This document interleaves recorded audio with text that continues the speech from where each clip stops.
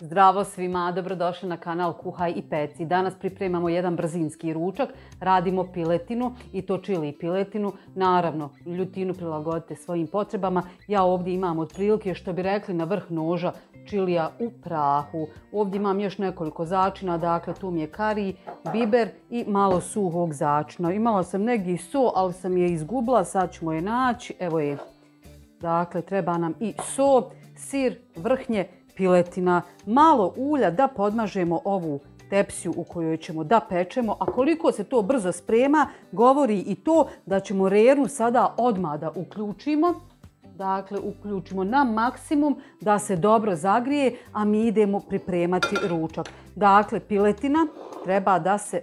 zaboravila sam spomenuti muškatni oraščić. Sad kad viđe ovaj veliko rende, rekao da vam i to spomenem. Dakle, piletinu sada narežemo po želji. Hoćete li na prutiće ili na kockice, to ostavljam vama. Ja ću onako malo usitniti. Što se tiče priloga, i to ostavljam vama na želju. Šta ćete priložiti uz ovu rižu, tjesteninu, krompir, pire, što god vi želite. Evo, ovako, ja ću rezati na kockice.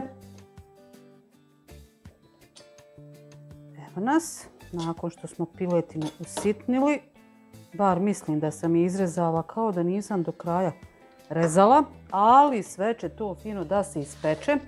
Piletinu prebacimo u jednu dublju zdjelu. Možete naravno i odmah u tepsiju u kojoj ćete peći, ali eto ovako ćete ljepše i bolje izmiješati sve. Dakle, sada dodajemo začine.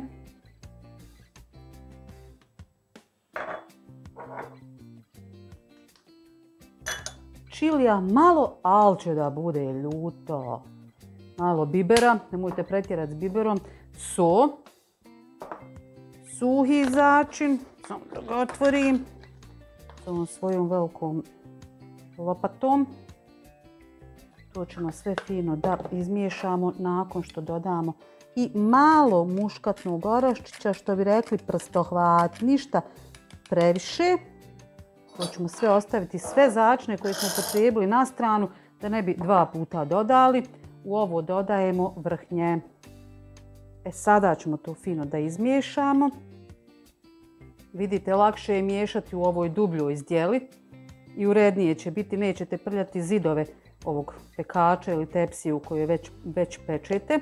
Dakle, nakon što dobro izmiješate da se fino začini priljube uz svaki komadić piletine, dodajemo ribani sir.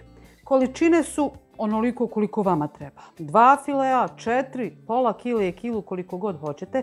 Ja sam uzela jedan onako manji, ako se dobro sjećam vage, mislim da je bilo oko 400 i nešto grama. Dakle, nema ni pola kilograma. Nama dosta. Ovo sve fino dobro izmiješate. Ulje ili puter ili maslinovo ulje, što god želite. Evo, ja sam stavila malo običnog.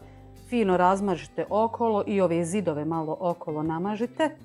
I u ovo sada istresamo našu smjesu.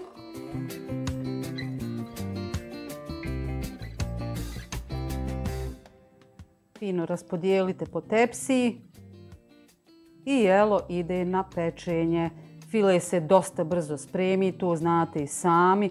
Nema kosti, nema ništa, tako da ovo je jedan jako brz ručak.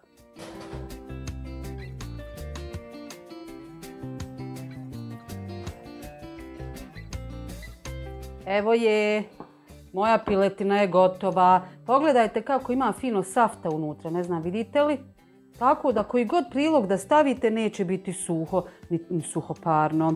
Ja vam toplo preporučujem, ukus je fantastičan, jako sočna piletina, nije uopšte puno ljuta, nadam se, jel? Svakako dozirajte količine i začine po svojoj želji. Ako vam se ideja sviđa, lajkajte, prijavite se na moj kanal ukoliko to niste, pa se gledamo opet. Ćao!